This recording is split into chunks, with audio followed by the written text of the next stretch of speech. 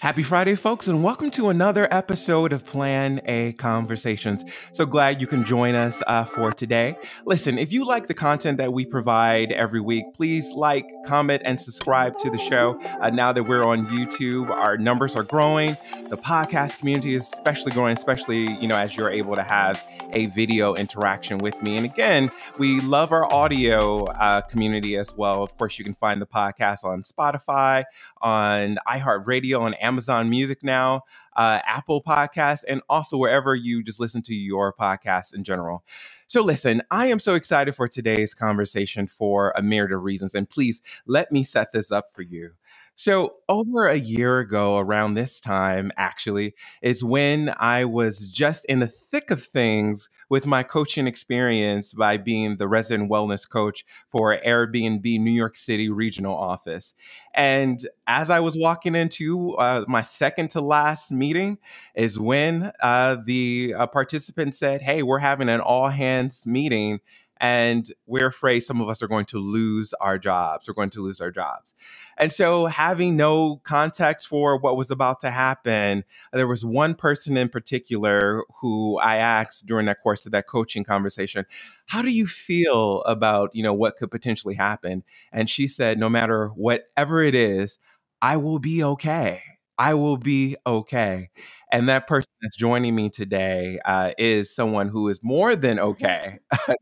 Particular, Amanda Stecco. Amanda, welcome to today's Thank show. you. I'm so excited to be here. Yeah, I'm so excited to have you.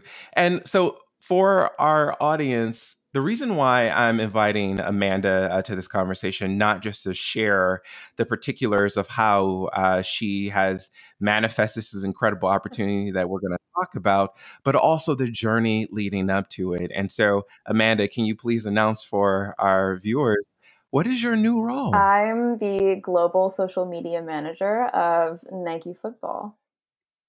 Woo! So, all right. Everyone I'm so excited for you and congratulations Thank for you. that. And I know people are like, "Oh, that's wonderful and that's great." There is a lead up story to that. And I think that is a story that we need to talk about. And so let's back up.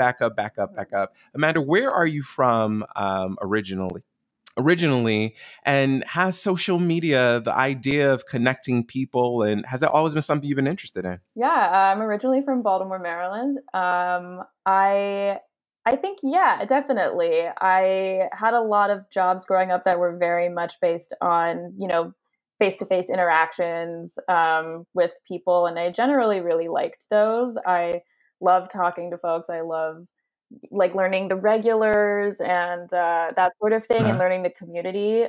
Right out of college, actually, alongside my first full-time job, I was a barista in DC, and I loved that experience so much. And it's honestly, if I didn't have to worry about money or skills or anything, I would absolutely open my own shop, bookstore, whatever, and just embed myself in a community and just learn about everyone and be an integral piece of it. I really love that.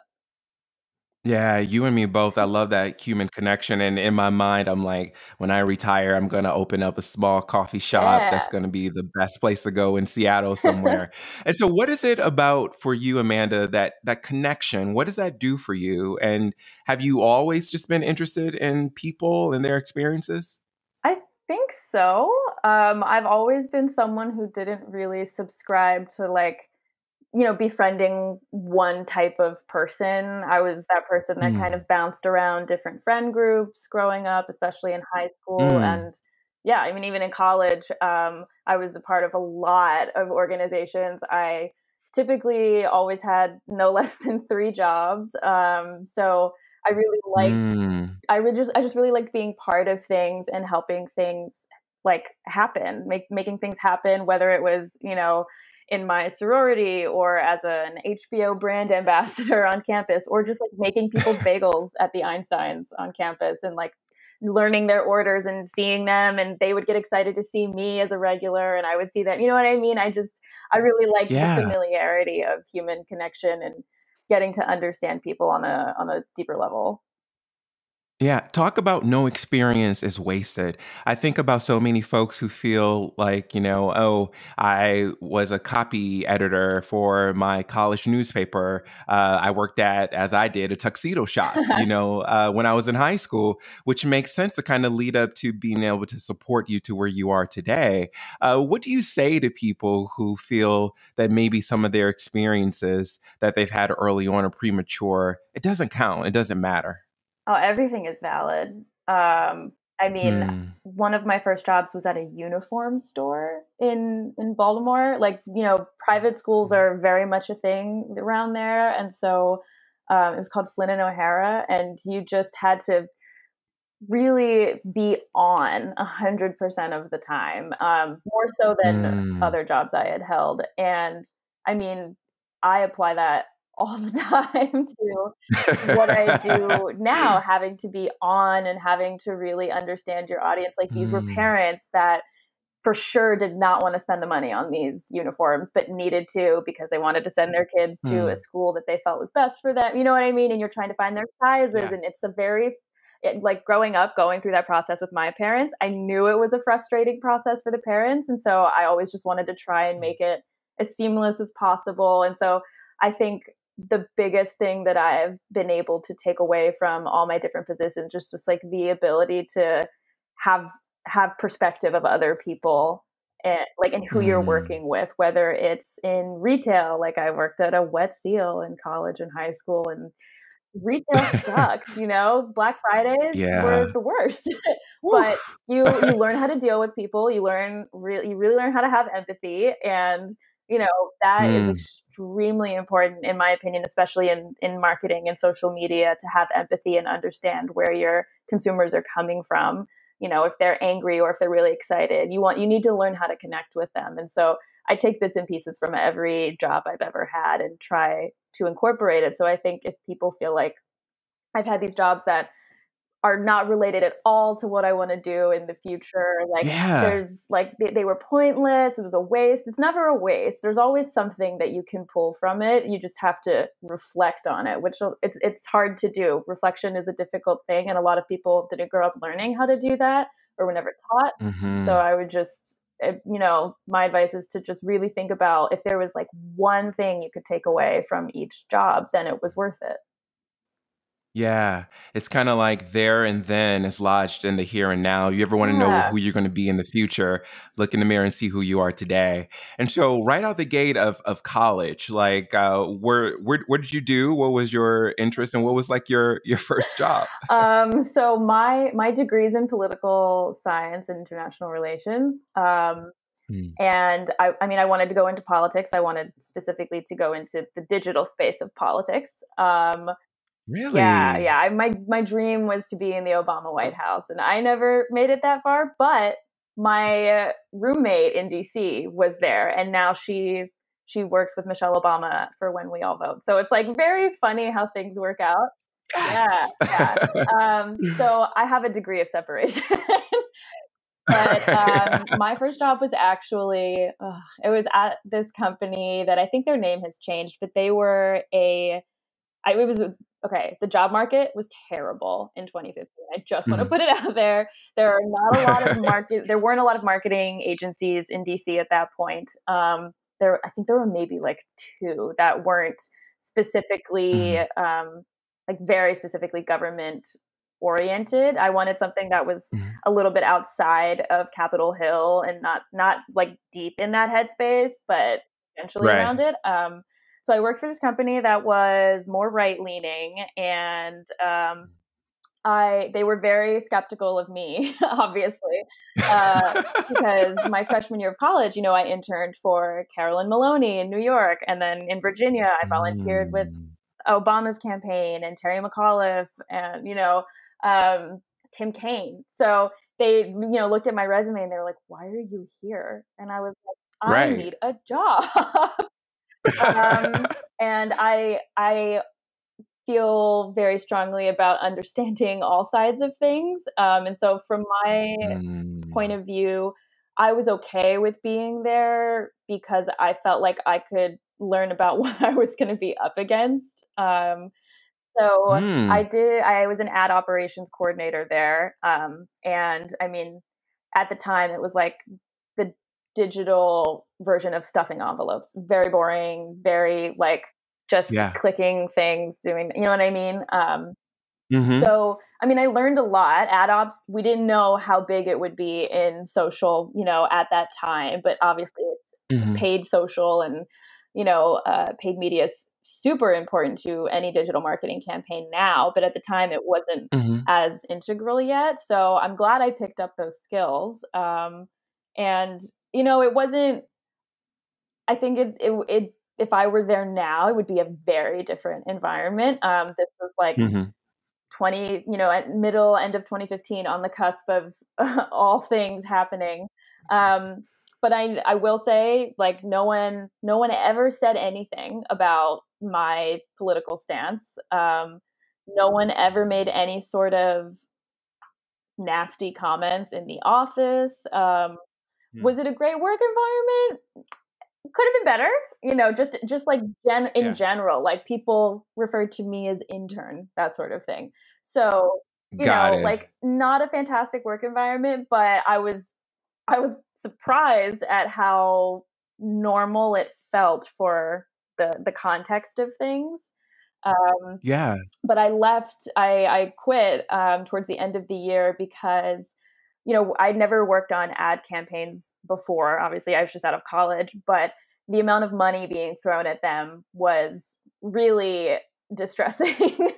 um, so I Yeah. ended up quitting and doing the barista thing full time, which I really loved. It was very stressful because baristas don't make a lot of money, but Mm-hmm. at the same time, around that time frame, HBO, my contacts there, where I had interned in college, let me know that there were a couple of positions opening up, and they wanted me to interview. So it worked out, and I got the job offer like 2 days before Christmas that year. So yeah, Wow. And so not only was this a previous engagement you had, but you've built a relationship, yeah, with that key people of the organization in order to, advance your work. And at this time, did you know that you wanted to do marketing social media? Like that was your thing? Did you know that was the interest? yeah, yeah. I had been an HBO brand ambassador from my spring of my sophomore year of college until the end of my junior year.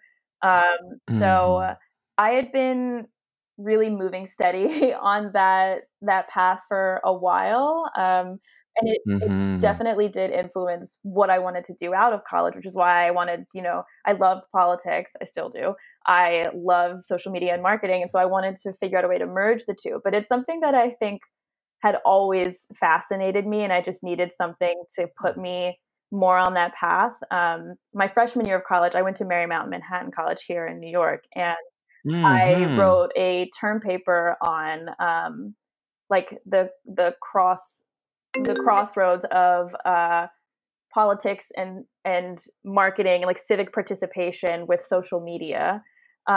So I like this is something that has kind of always interested me in some sort of way because I saw Yeah. how things were starting to change. Like the Obama um, election campaigns were so freshly digital, and that was something that we weren't used to seeing. So it really intrigued me. So Mhm. yeah, I think I've always kind of been interested in it, but needed a little push to get on the right trajectory. Yeah. And then fast forward to a time where I'm sitting and having my very first fireside chat at Oh my god. Airbnb. This was also your very first Yeah. day. How did Airbnb, cross your orbit, and what was the impetus or the interest of moving towards that company? Yeah. So I was at HBO for 3.5 years. And a colleague and really good friend of mine, Carly Beltramo, had recently left and gone to Airbnb. And she contacted me. It was maybe like a month-long process. It really was not that long. Um, and was like, we have this position opening up. Would you want to interview? And she knew that I was applying heavily. I learned so Mm-hmm. much at HBO, and as you know, we've talked about this a lot, but Mm-hmm. it was not a healthy work environment for me. So I was really looking Mm-hmm. to move on to my next venture. And Airbnb, it very much just fell in my lap, and I'm so grateful that it did.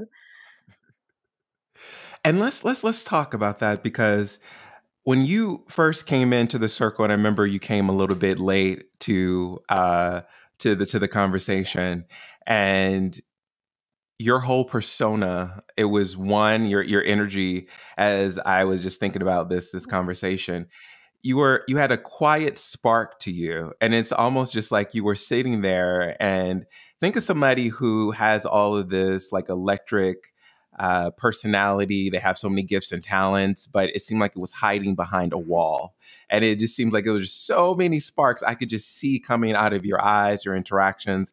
And then when you first started to talk, but it was a little bit of hesitancy. Who was Amanda then? Because every time we would meet close up to the year before you left, there was a different version of Amanda, a different version. Like Yeah. who was she then? I mean, she was terrified. She, Uh, I was fighting a lot of imposter syndrome at that point.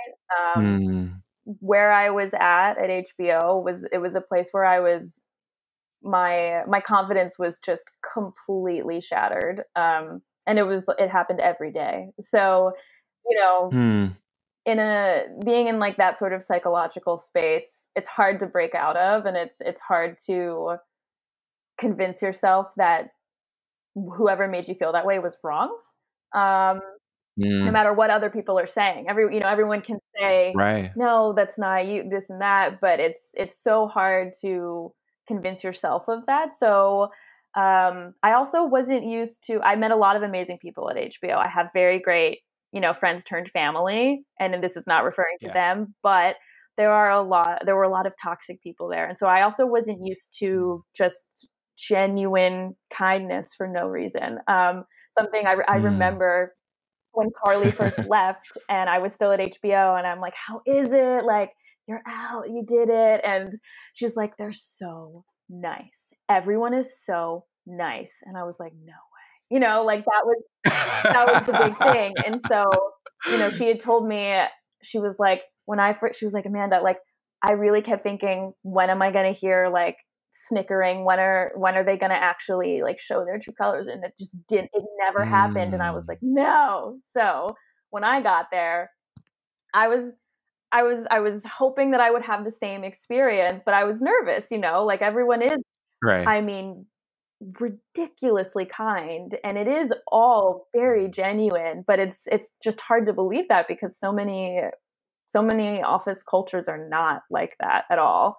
So it was a lot to take in, but in a good way. Yeah, and here it is. It's your first day. Everyone's going around the circle. They're sharing all kinds of personal things. And as a facilitator, I'm watching you, Amanda, and you're like, what is going on? Where are we? Who are these people? And what do I do? And then something happened.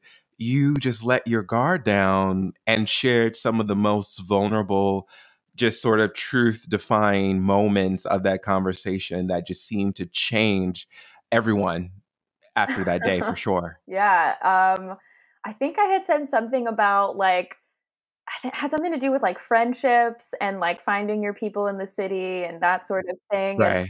I remember after it ended, I was like, "Oh, great. Everyone thinks I have no friends." Like, that's not what I meant. But like, everyone thinks I'm the new girl, I'm the loner who is here. And it's like, friends, like, one more friend, please. But it was, I mean, I I just felt like I had come from my own very close circle of people that loved and supported me at HBO, and so breaking out of that supportive, um, community within that place, and then Yeah. not having that, and then not understanding yet what I was coming into. I was just very skeptical of everything, and I Yeah. was just wondering. I'm like, am I going to find the weirdos to be friends with? Like, I really want to find the weirdos, and Yeah. everyone was a weirdo, thank God. So it worked out. Right. And the funny part about it is every single solitary coaching experience that we will have as the month went on and literally being there for a year, every time you are a different person as you walked into the room. And what do you then say? Because yes, it's the culture. Yes, it's the people. But Amanda, I could tell that you were doing a lot of internal work on yourself because like I said, every time you walked into the room, it's just like you stepped up your vibration, you stepped up your words, your word choices, and how you were carrying yourself. And by the time that whole process was done, not only did you have a brand new Oh, haircut, God. which was completely amazing. But you were just a completely different person. What were you going through, and what was that experience like for you in strengthening your core? Oh, God. Well, the haircut was unplanned. I had bleach blonde hair when you met me, and I Hmm. went to get a touch up, and things went awry, and I had to make an executive decision to shave my head. So Hmm. that definitely really messed up my confidence yet again. I had kind of started to feel Mm. like that by this time it was when I shaved my head, it was the end of August. And so I'd been at Airbnb for a few months and I was starting to feel really good, like really, really good about things. Work was great. Hmm. My relationship was great. Everything was falling into place. And then this thing happened with my hair, and I was just like, God, can I have one time period longer than a week where I'm feeling amazing? So, Right. there was a lot of learning a lot of learning how to, love myself, I guess, because I remember I had talked in one of our Mm. sessions about just how, like, trying to understand that I'm not my hair and that it doesn't define me and that, it Right. affected my identity in so many different ways. Like, being Latina, I felt like your hair is so, sacred, and Mm. having this long, dark, like, wavy hair felt so, um, like, important to my identity in a way. And I think it's also because, like, boyfriends in the past also added a lot of importance to that too, which I reflected Mm. on. But I will probably the biggest reason is, like, shout out to my therapist. I've been in therapy Yeah. my whole life, and I found Hmm. an amazing therapist in 2019, and I've been with her since. We just celebrated our 2-year, anniversary. But Congratulations. thank you. It's hard to find one and admit you also need one for a lot of people. So without her, I would probably be in a very different place. But I did a lot of work in my weekly therapy sessions and outside of them, and I really, really try to take in what we talk about and, apply it to Hmm. my everyday, as hard as it is. But I think that is honestly where a lot of the changes come from, just like learning to understand myself in different ways. Yeah. And there's so many people, especially in the Black and Brown community, who are fighting that idea of being able to go talk to Yeah. someone, being able to have a therapist. What do you say to people who literally you have had this metamorphosis, is, shifting your life because not only, have you done the work, but you actually went to go get the support in order to do the work. What do you say to people who are afraid of that stigma in their family or just in general to say, I'm in therapy. I have a therapist. Yeah. I mean, there's the one thing that I think I'm very fortunate that my parents never put that stigma out there. Mm, They were divorced when I was 5, and so my parents okay. are both first gen, and they threw my siblings and I into therapy right away. So they were very proactive, and Mm-hmm. I am so grateful for that because it helped us grow up with the idea that this is your tune up. Therapy is not like you need it because something is wrong with you. It's like you go to get your Mm. tune up. You go to, have your Tune yeah. up. I Oh like yeah, my mom that. calls it a Yeah. tune up, and we all, like, all of my siblings and I, everyone, we're all in we're all in therapy all the time. But it's we grew up with it being a very um healthy thing to talk about. It was never taboo. It was never, wrong. And so that is where I feel very, very fortunate. And I know a lot of people don't have that sort of upbringing. And so to Mm-hmm. those people, I would say that it's like if you have an illness within your physical body, no one calls you Mm, crazy for going to take care right, of that. And so, right. you should not let anyone's opinions sway you from taking care of your mental self. So it's it's a lot of, internalized fighting that I know people have to do, but it's all about trusting that no one that cares about you will really shame you for this. And if they Hmm. haven't, come to terms with it yet, they probably need time too. I think like the biggest thing I try to be and live every day is just like having empathy for people and from where they come from. So Yeah. if someone is really risk averse to therapy, I try to talk with them about it, and I try to understand why that is, and talk about my experiences with it, where there have been times, like I've tried out therapists and I've immediately been like, God, I'm never coming back here. Or, I've reached out to therapists during really dark moments and they've said, oh, we're not taking, new clients. And I feel just like crushed and rejected, and it's terrible. And I give Hmm. myself I give myself a few months and then I start looking again. And so it's just, you have to really want to put in the effort there. I've learned through like past relationships and friendships, nothing you can Hmm. force someone to do. um, they have to Yeah. really want to do it and be interested in it, and understand that there is nothing wrong with you for wanting to learn how to process your emotions. There is nothing wrong with Yeah. you for wanting to get some tools to help you do that without someone there holding your hand. Like these people aren't, Mm. there's always that phrase that people say where it's like, oh, they're paid, I'm paying them to talk to me, I'm paying them to listen to my problems. And it's like, not really. Like they're asking the questions that you would never think to ask yourself, and That's my right. therapist all the time, I'll think, oh, I got nothing to talk about this week, like I'm pretty good, this is a good one, we're doing great.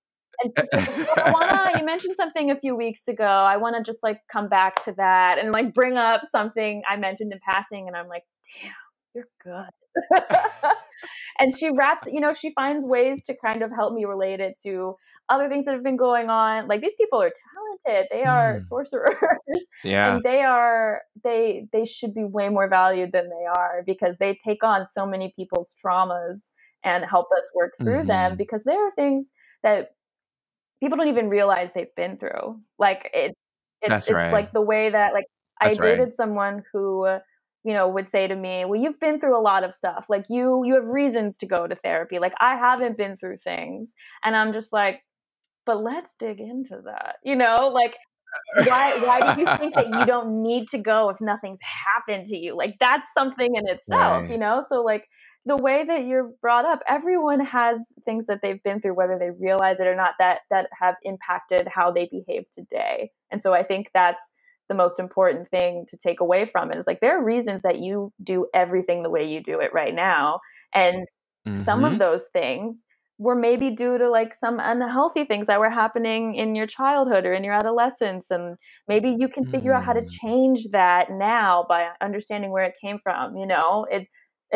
There are so many different types of ways to go through it and go about it, but I fully believe that everyone, if they have access to it and are able to, afford Yes. it, should definitely give it a shot at least.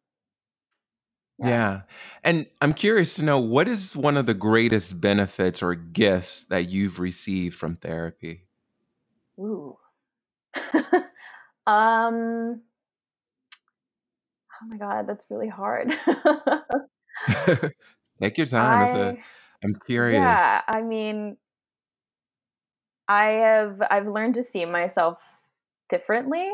Um, she Mm. frequently reminds me um, that I'm very resilient, or when I think that I get, if I'm going through something and I tell her like, yeah, but Mhm. I don't know, I shouldn't even be feeling this way about it. She will, say pause, and she'll say, you have, lost everything in the last year. And I'm going to keep reminding you so you understand how far you've come. And, you Yeah. understand how much work you've done to get to this point. Like this is you. You did this. And Right. so um, yeah, I've just learned to see myself in a much different light, stronger for sure, and I definitely have much more admiration for me than I did when I first started coming to her. When I first started coming to her, ooh, a mess, a whole mess. The whole Yeah. mess. Yeah, and that's the honest to goodness truth about who we are and the messiness of it all. But you sought out support for that. But I learned to see myself. I usually get the title of the podcast based off. I think that's going to be the title. I learned to see myself. And so now, around this time last year, I opened up my computer to do my normal talk. I had everything planned and ready to go to, talk to the folks at Airbnb, and you all had a look of just sort of shock, a glazed over, a look in your eyes. And I think it was Christelle, the manager who hired me at the time, who said, "Oh, we might need a new agenda for this meeting." And you all just told me you're about to walk into all hands meeting, and we shifted the whole narrative. What were you thinking at the time?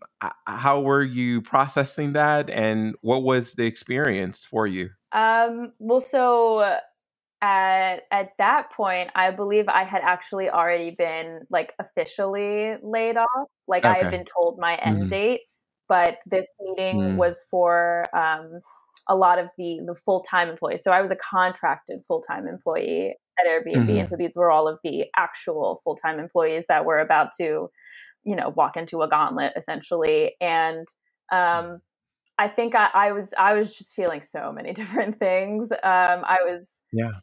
I was really heartbroken for all of them because they were, they're just like waiting in the balance there, trying to Hmm. anticipate what could happen because they saw what happened to me and other contractors and couldn't believe that it happened to us. And it was just a really unbelievable situation. And I was, Were you guys shocked about it? I know it was at the beginning of the yeah. pandemic, but were you shocked that? Okay. Yeah, yeah. So, I mean, I specifically was on like the COVID response task force, and that's basically what social turned into. So all day, every day, me and other social managers and specialists were, I mean, just combing through all of social media, Twitter, Instagram, Facebook, specifically around Airbnb and around COVID, because we were putting together daily updates for Brian and the entire, E team. And um, it was a lot to deal with day in and day out. Your job turns to all things pandemic related, and Hmm. suddenly you can't escape that. It used to be that you Right. could use work to distract yourself, but then work became the problem. um, so Mm. we thought, no, we're valuable, like we're providing them with valuable things right now. They can't do Hmm. that. And then they did. And it felt like a gut punch. Mm. And contractors didn't get the same sort of safety net that full-time employees did heading Yeah, into that's those. right. So there were a lot of mixed emotions, especially after that all hands, when things were announced and people started to express their emotions. That is where I was like, empathy, Amanda, empathy. You can have this, because there were people that were very upset, and they're like, how am I gonna pay for this? How am I gonna do that? And I'm like, you got a 14-week, you know, uh, I'm blanking on the word. Severance Severance package, package. yes, and Yeah. healthcare. I was like, I Hmm. lost all of that and got nothing. So, and Right. I'm just breathing here. And so I really had to Mm. like pull the inner workings of like my empathy teachings to be like, yes, I understand. And I feel you deeper than you know. So Yeah. it was a lot because I didn't want to resent these people that I loved, but I Hmm. also wanted them to understand that like you will be okay. I promise you'll be okay. Like Right. I'm trying to figure out how to pay rent. I've got to figure out how to, Mm. get unemployment and all of these other things, like, you will be good. Just like take a deep breath. Yeah.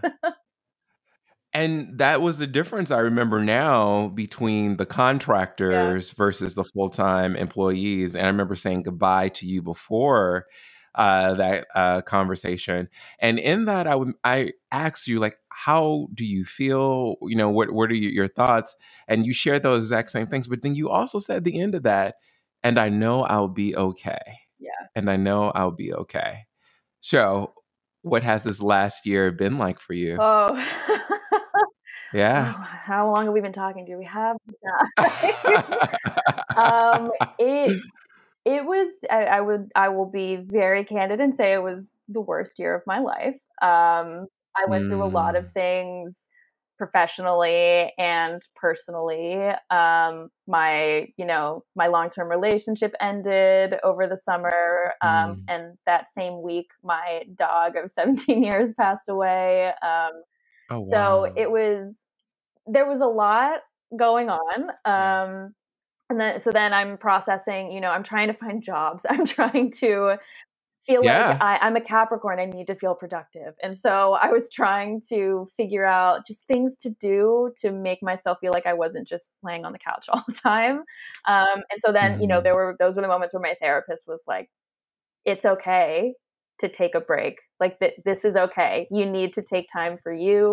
It's okay to give yourself this space to be lazy, be a slob, whatever. Like, this is a lot happening all in a very short and concentrated time period.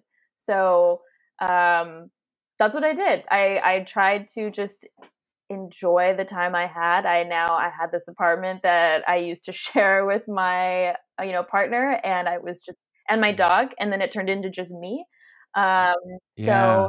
I just really tried to like foster those relationships that I had as safely as possible, going on distanced walks or going on runs Mhm. when I felt safe about it. I was one of those super paranoid people. Still am. So Totally yeah, and understand. so I Yeah. really tried to like figure out where I was going. I fostered a cat. That was fantastic. But I ended up leaving New York because my lease ended at the end of August. And so I moved back to Baltimore for a little bit. My mom lives in Arizona, so I went to stay with her for a couple of months because my dad is high risk. So I was just trying to find the safest place to be. Um, yeah, Wow. and so, that was honestly the most, low key time period was when I was in Arizona and just with my Mhm. mom hanging out there working every day. And towards the end of the year, my nonna, my grandmother, she had a stroke. And while she was in Sorry to know that. recovery, she got COVID. And she's good now somehow.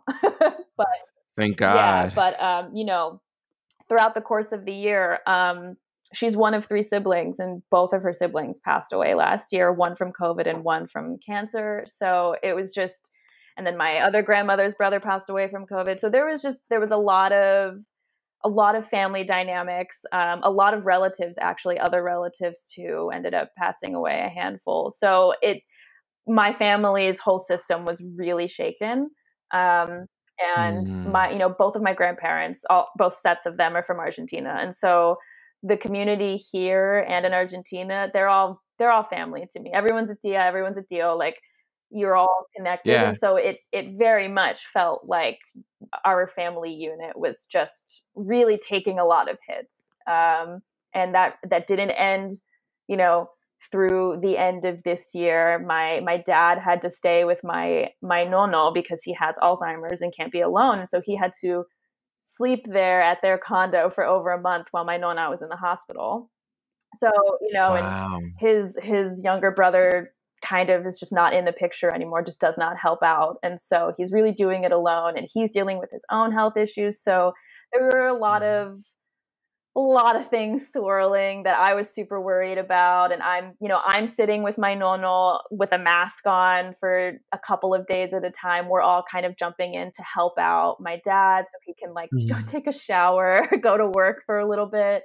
Um, yeah. So this past year has definitely been rocky, to say the least.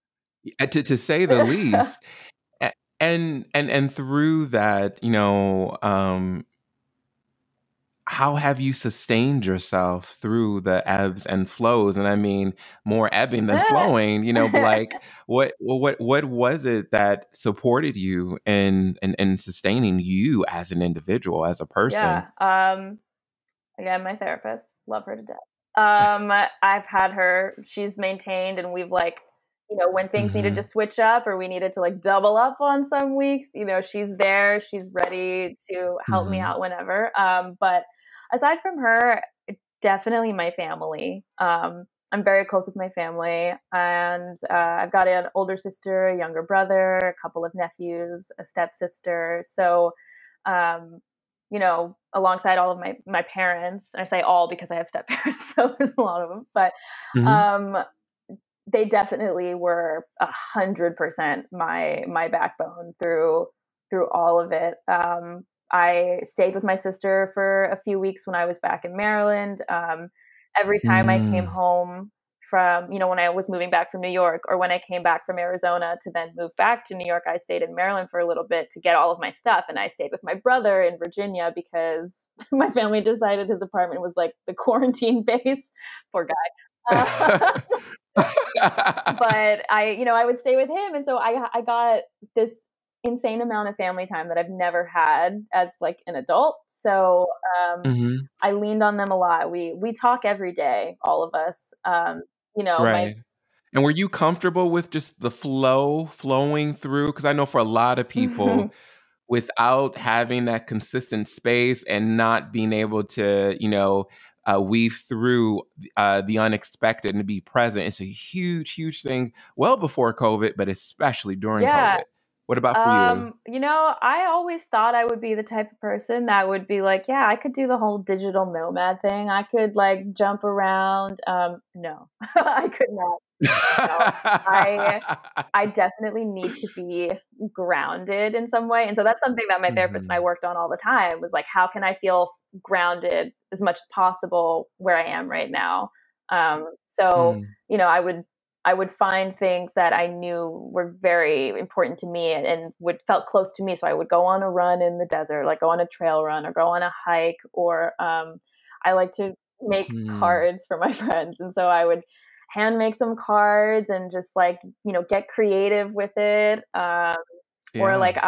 I really love doing my nails and like trying out different nail art type things. It just is very therapeutic for me. And so I leaned into the Mm. things that made me happy and that provided me joy. And that was the best way. And that was my family. And my friends. My friends were unbelievable throughout this entire Oof. time period. A lot of them stepped up in ways that I still am like just speechless at. So And it's a reflection of just who you are at your core. And so for people to want to connect with you and be able to support you, it literally is because of who Amanda is and the kind of relationships that you attract to yourself.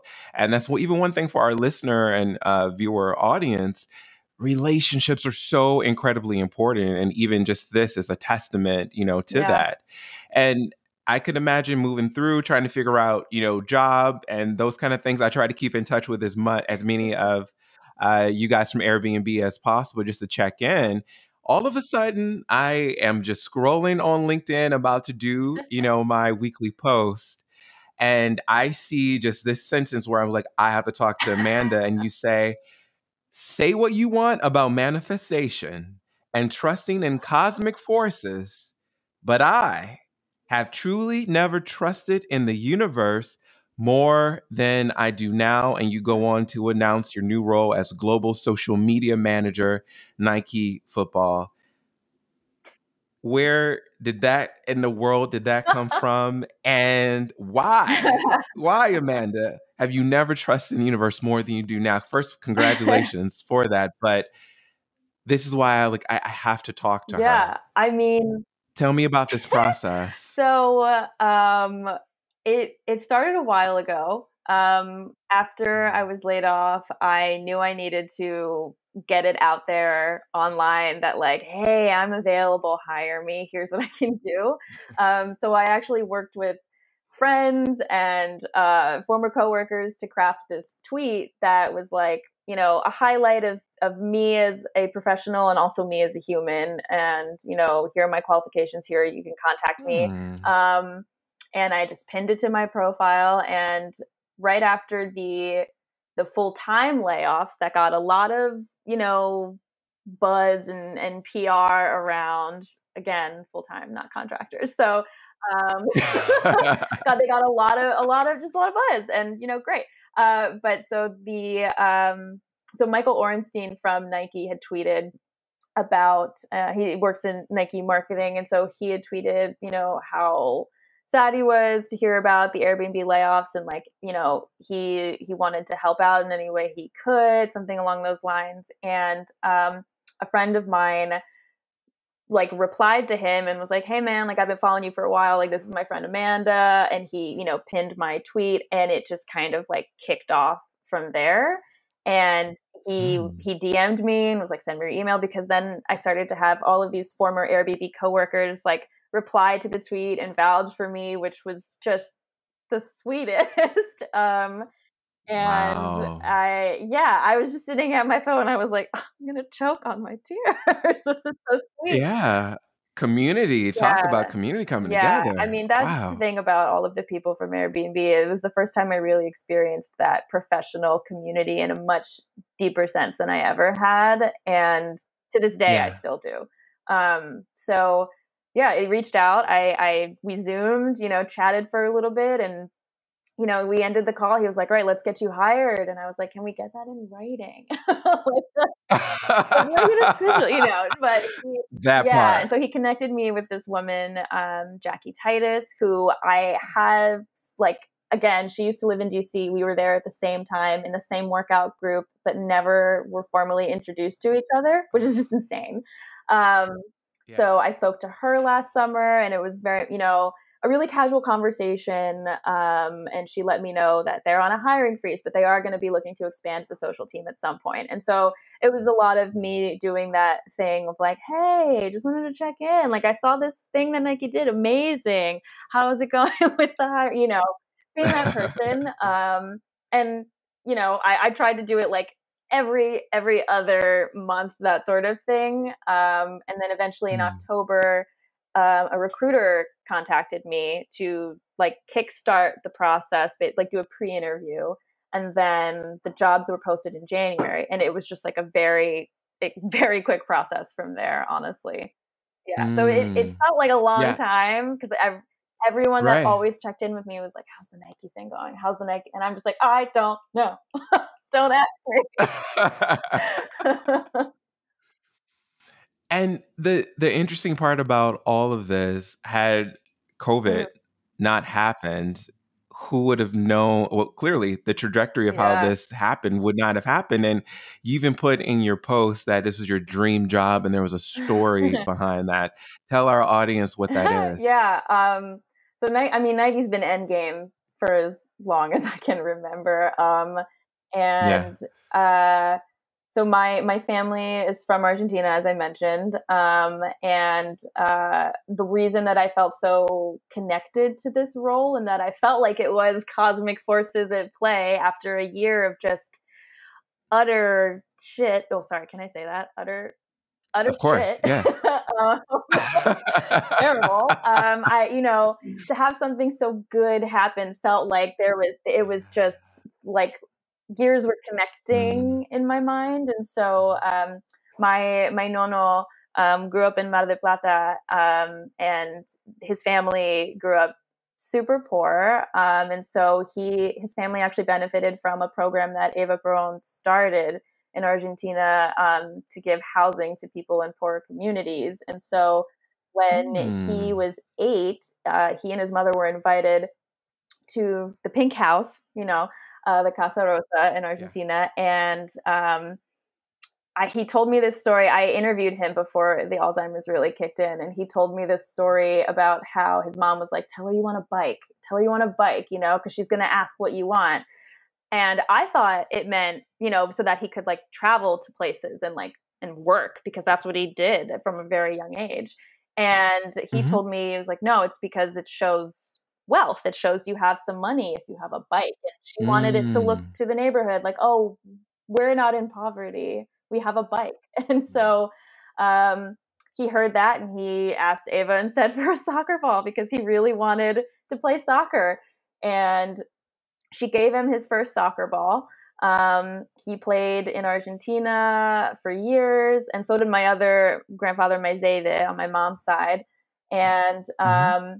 when they both emigrated to the U.S., they somehow both like separately ended up in Maryland, in Baltimore specifically. And so at a soccer match in Maryland, I believe from what they both like combined told me, my great grandfather was playing soccer and saw my nono and was like, "Oh, hey, like, you played with my son in Just hey. Argentina." I mean, I'm paraphrasing here, but Yeah. was like, "Oh, I recognize you from Argentina and you played with my son." And so they like reconnected because of this soccer match. And my parents grew up together. They're only a year apart. So years later, they had me. But their kids would end up getting married and having my siblings and I. And so my nono went on to, he's in the Maryland Soccer Hall of Fame. Like we're a very very soccer oriented family. What? Yeah. So but I'm the only one in my family that's never played on a team. So, because I played field hockey my whole life, so I was a hockey person. Okay. Soccer was very much like, I'll play with you guys in the backyard. I'll like kick the ball around, but my sport was at the same time as the soccer season, so I never played it. Mm. But it's very much like part of our DNA as a family. So it felt very very kismet that out of like they were hiring for 5 different roles, could have been any of them. Could have been Many, any. and Yeah. and I got that one. So, it was really great. Wow, this is one of those Nike incredible commercial Oh god. stories about how, like, I'm just saying, just putting it out there about how, these 2 universes just came I'm together all and about putting it out in the wow, universe. I felt like right? I made a vision board, when I started interviewing, Mm, and it's actually still the background mhm, on my laptop right now, but, I read about vision boards and how you, like, shouldn't obsess mhm. over them every day, but just, like, put them in That's a right. place where you can, like, glance, and so it was my laptop background, and so I would often see certain things. I had pictures of myself in Nike gear and pictures of like ad campaigns and tweets and things I liked and headlines. And so I even edited my LinkedIn profile. Like I made a mock of it with the title of like global social media manager for Nike. So, Brilliant. my friend sent me, I sent it to like some close friends when I first made it, just as like, look what I did. And they were like, yes. And so when I got the job, they sent it back to me and they were like, you made this happen. Like you That's manifested right. this, you did this. So it felt really Yeah. good. I am so incredibly proud of you, Amanda. And what will Thank you be you. doing in this new role? Like, what is your function? I believe I will be leading up the strategy for all of Nike football's social platforms. So they Wait, say that one more time. I don't think we heard you. I Say it will be one more leading the time. strategy for all of Oh, Nike football's social platforms. Ooh. And I mean woo. the team is very much in a rebuilding phase as they went through like a very big sort of purge of the company last year. So Mhm. as they've told me in my interview process, this is like we're all very much starting at the beginning here together and we can build this together, which is really exciting. Nice. So I don't have honestly like a really deep amount of details, but it sounds like Yeah. everyone is really stoked to just dive in and get started on, breathing like new life into these profiles. Yeah. Amanda, I mean, I really wanted to sit down and talk to you because there's so many people who just need a level of hope. something to look forward to. And of course, the COVID vaccine is making a lot of people really Yeah. hopeful and those kind of things. But we're not hearing and really experiencing the stories of how people's life, of course, the ebb and flows, as I talked about earlier, but how people's life could possibly, the possibility of shifting and changing for the better as a result of this framework of this craziness this pandemic has brought, to us. What do you say to somebody who is a listener or a viewer who is sitting, they're sitting and they're wondering how they're going to pay their bills. They're wondering how are they going to take care of their rent, and they lost their job and throughout the pandemic.